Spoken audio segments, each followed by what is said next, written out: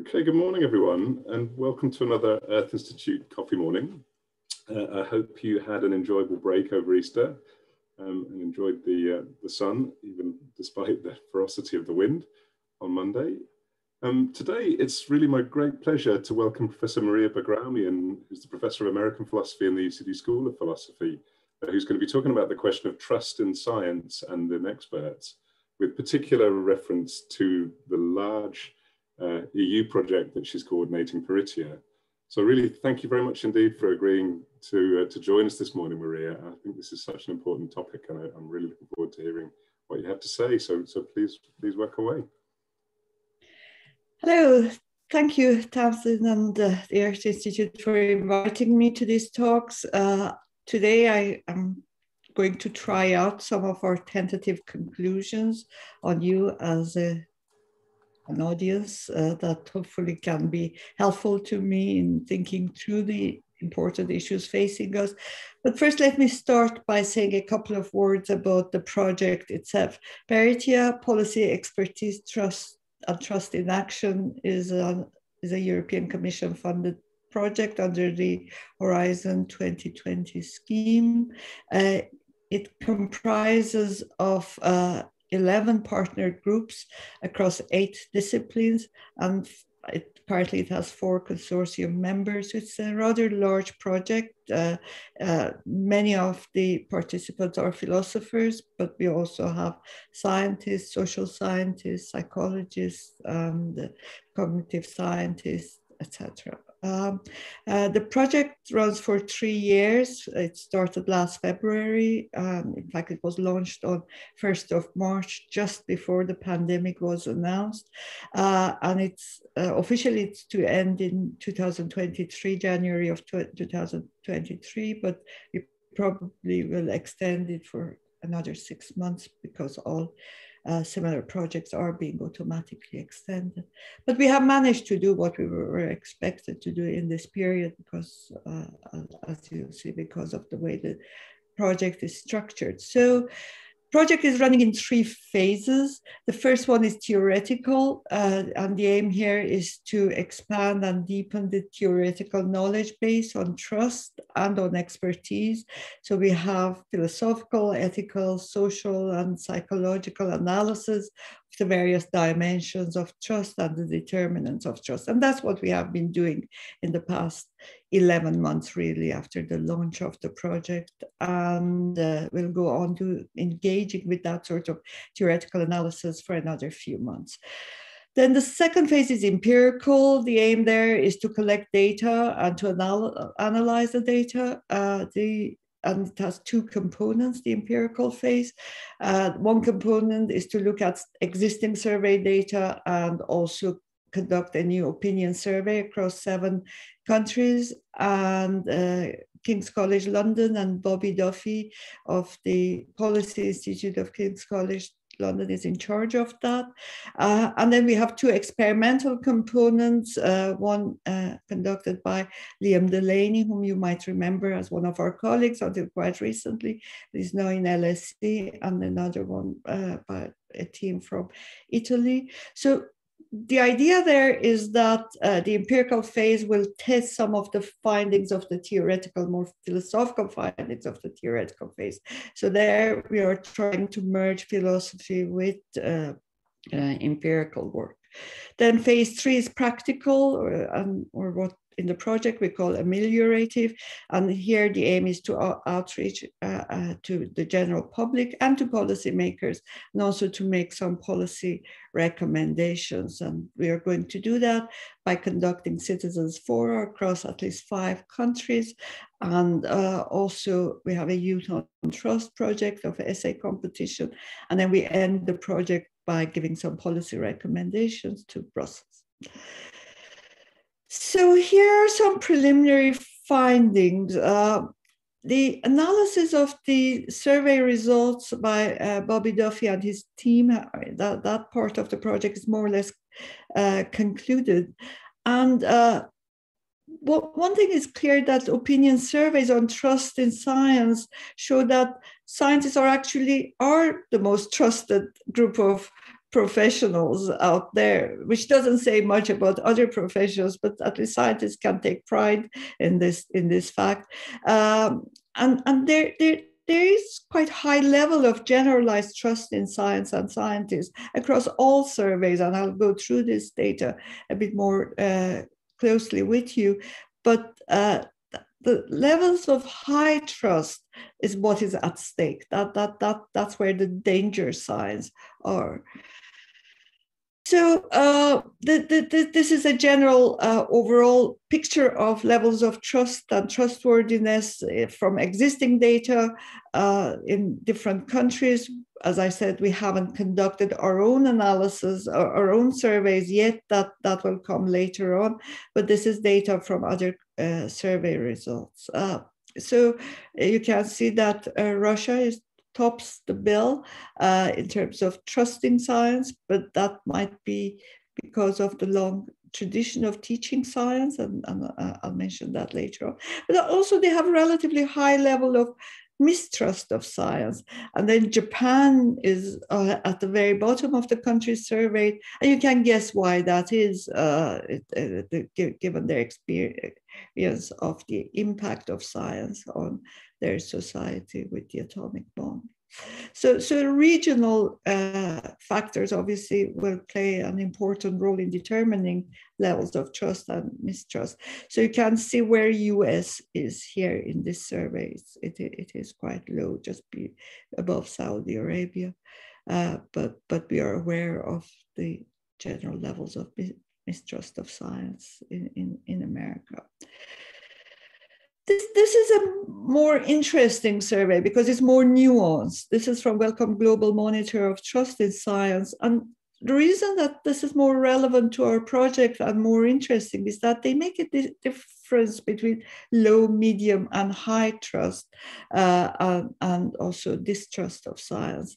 And here the results are quite different. So Belgium comes up top, and from the countries surveyed, while Bosnia-Herzegovina comes the lowest.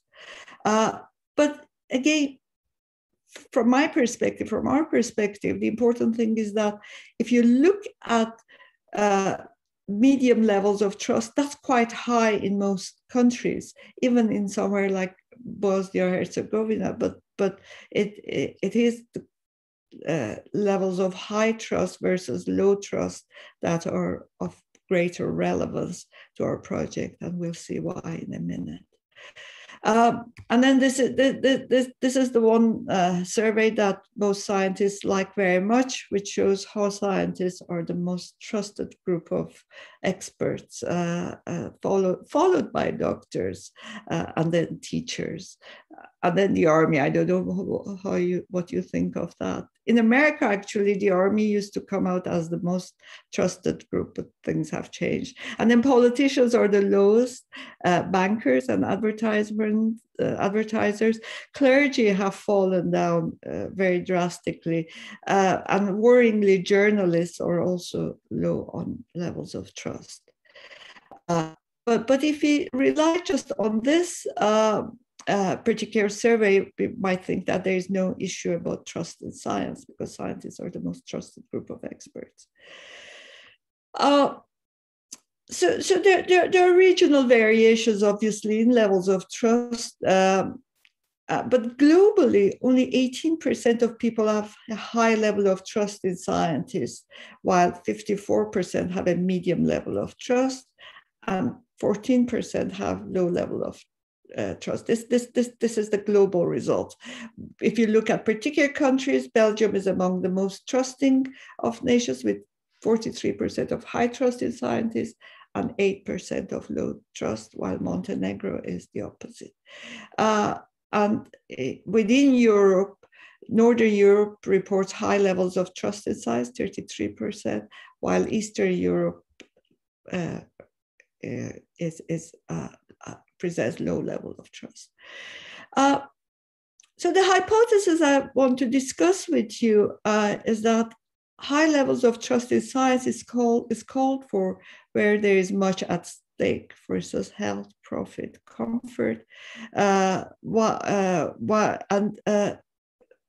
different accounts of trust may work better where high or low levels of trust are at stake. So what I should explain that one puzzle out there is that we all are talking constantly about breakdown of trust, but the surveys don't support that. So there's some sort of lack of parity between survey results and our general perception of breakdown of trust. Now, the perception of breakdown of trust, of course, has come in part from a rise of populism and populist leaders who have called science into question, and also the vocal defense and propagation of conspiracy theories and misinformation about science that we see on the internet. But that sort of level of mistrust, is, as you saw, is not really out there when you look at the survey results. So how are we to explain these differences between high and lower levels of trust? Maybe an example from trust in medical expertise can help. In a recent survey of trust in medical science, 89% of respondents across Europe said that they trusted medical advice from medical workers greatly.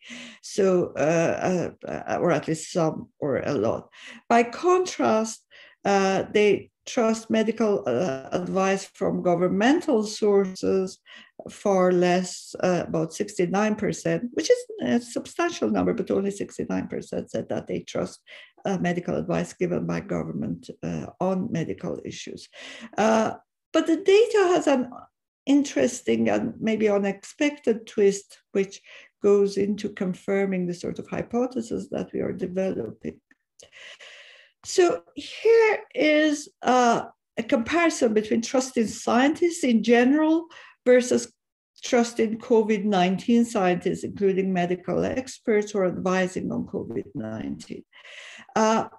You can see that initially trust in scientists in general and COVID-19 scientists started more or less at the same place. And then there have been several dips in the trust in UK government on actions to deal with COVID-19 and the scientists who advise them, while the levels of trust in scientists in general has remained more constant. And now there is a substantial gap in trust in scientists as expressed as this general attitude of trust versus trust in scientists who advise on COVID-19 cases. So part of our hypothesis is that this difference is explained by the fact that trust in COVID-19 scientists is a high stake trust. You have something at stake in terms of your personal freedoms, in terms of the medical routes you take towards vaccination or health advice you accept, etc. These have consequences. While just saying that I trust science, that's a low stake trust.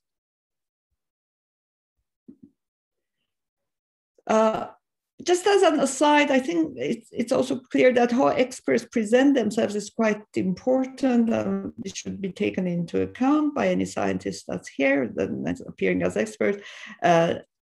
Aggressive language, arrogant language decreases the credibility of the scientific advice and has impact on the levels of trust in science. So our project has several concerns about the survey results.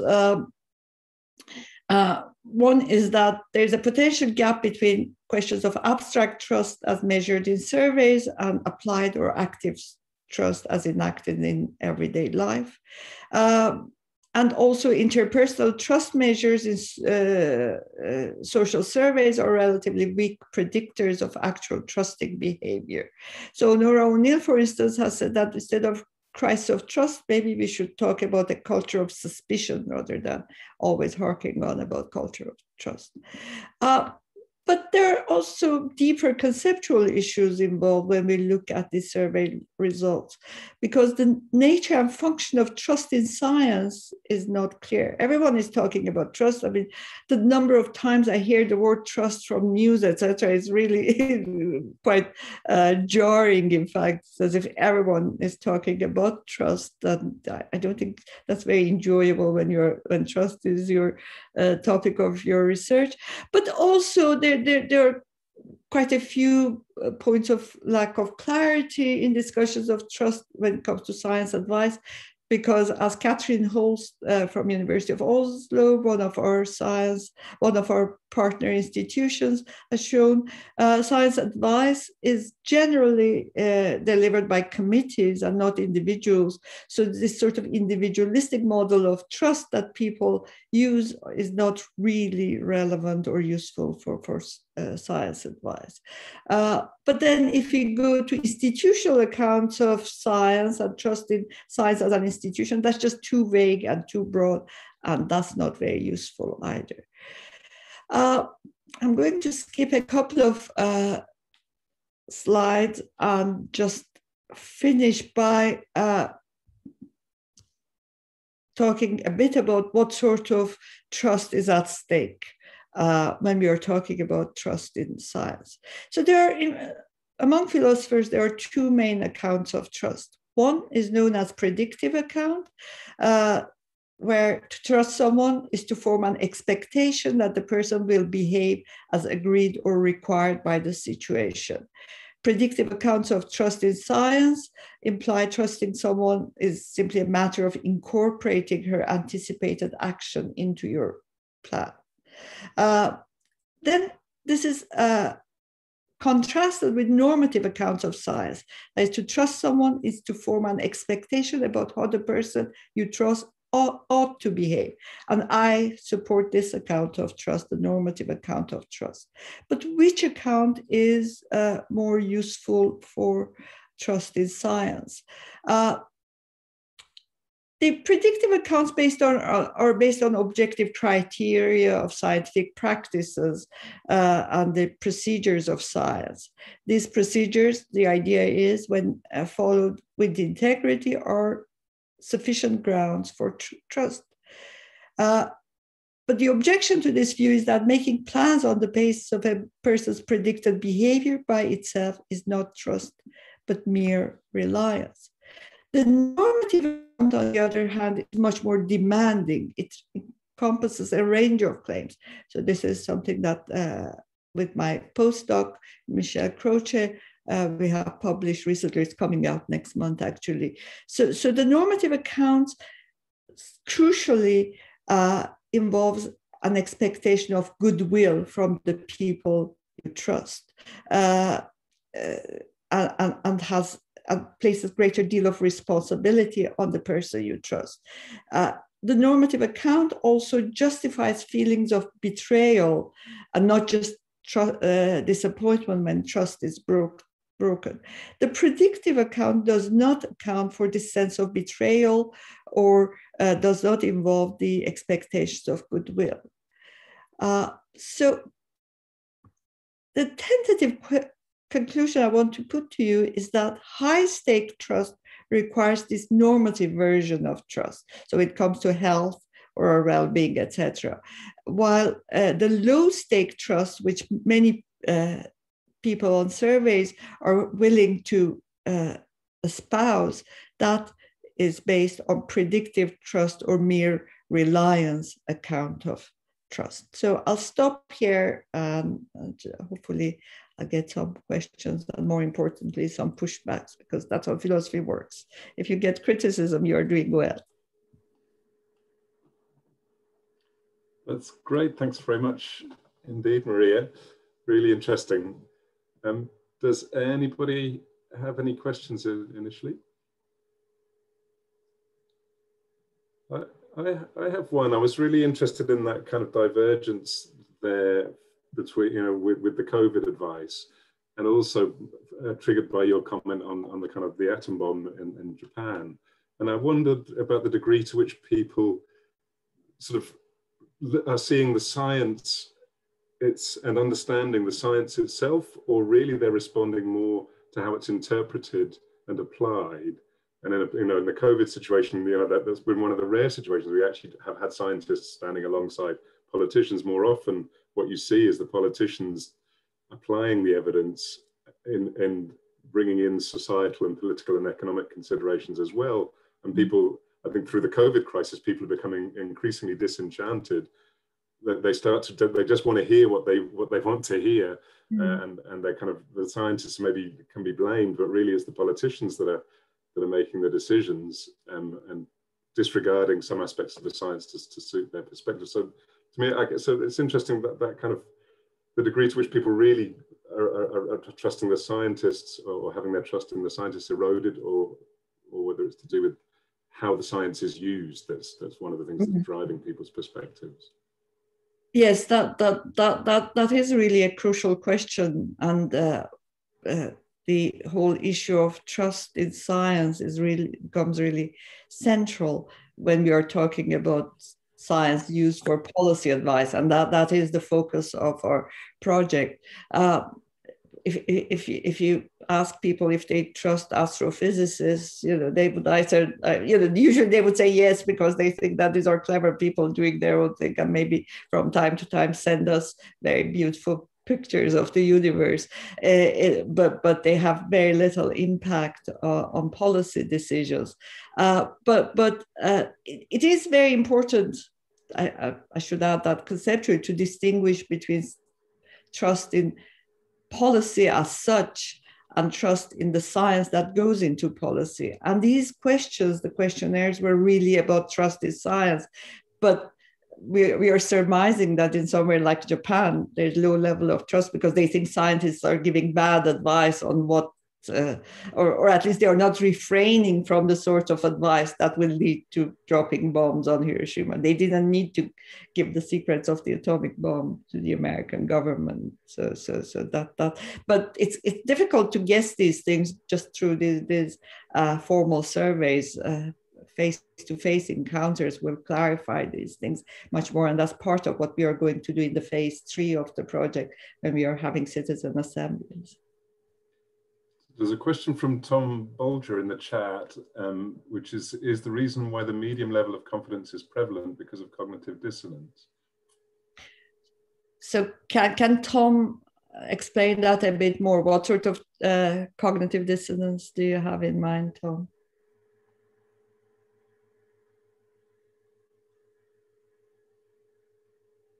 Tom, do you want to speak in response to that? Hi. Hi. I suppose I mean, can you hear me? Yeah. Yes. I suppose I mean, for example, in the banking crisis of years ago, people sort of accepted that the banks couldn't be functioning as they said they were, but yet they continue to believe that things couldn't be as the scientists or as the economists, if you like, were saying at the time. And I wonder if climate change, for example, is another one of these. Your average punter probably believes that climate change is a factor, but yet is not prepared to accept the things that we need to do about it. Right. Okay, good. So a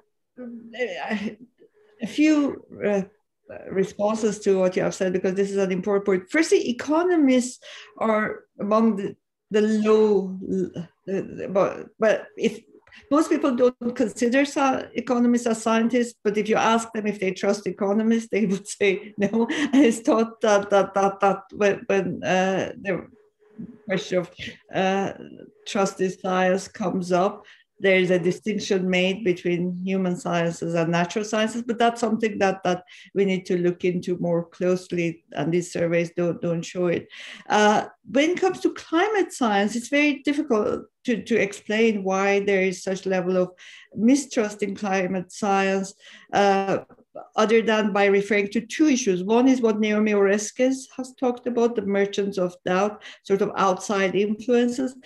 But I think there is a further explanation, and this is part of the hypothesis that we are pushing, that climate science, trust in climate science involves high stake trust because of the impact on our ways of life, etc., particularly when it comes to people who will be directly affected by the measures introduced to mitigate climate change, for instance, farmers, etc. So it is difficult, more demanding to have trust in cases where high stake trust is involved. And we really need to set the two types of trust apart and look at each case separately. But the general discussions of trust in science don't do that. They treat trust as if it's a unitary notion. And the claim is that it's not.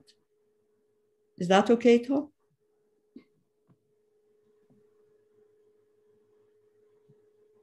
I think Patrick has a question. Yeah.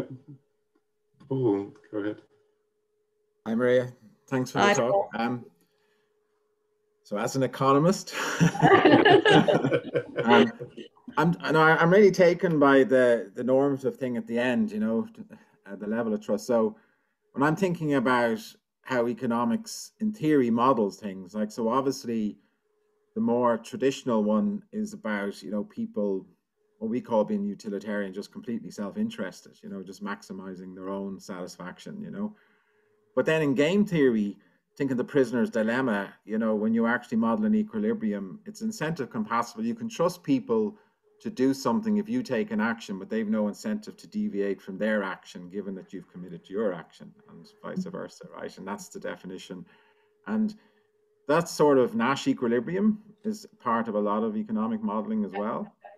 But there is a last bit of economic modeling, which is the reason why we did have independent central banking, this idea of, you know, credibly committing to an institution that would always avoid inflation. This is like Germany after the war, you know what I mean? They set up their independent bank and they wanted to be free of politics, free of government, free of everything, that they would just, you know, everyone could trust them, that they would always, you know, keep inflation low, and that's what they commit to, and they don't deviate from that, you know.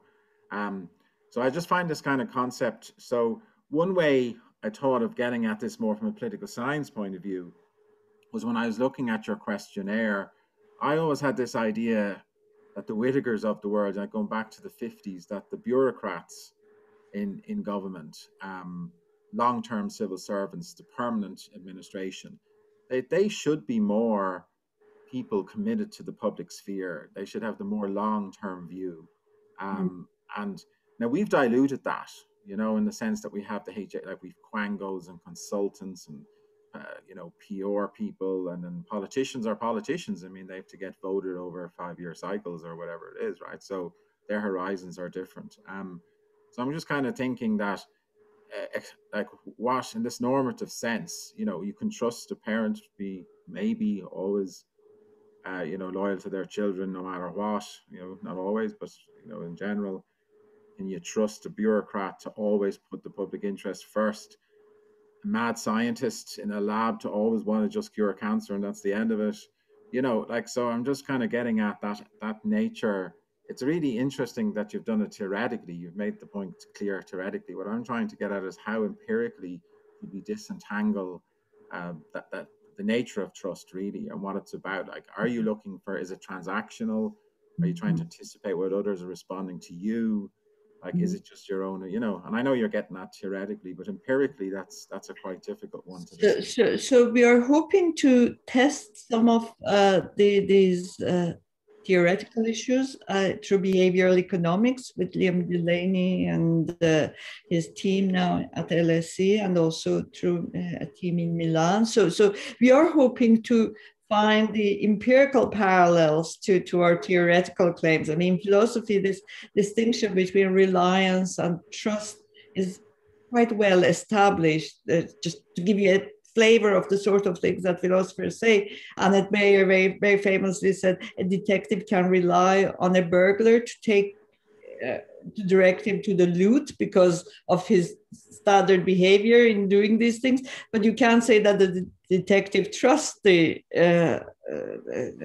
burglar. So there's a difference between, she claims, between what is involved in trust and mere reliance.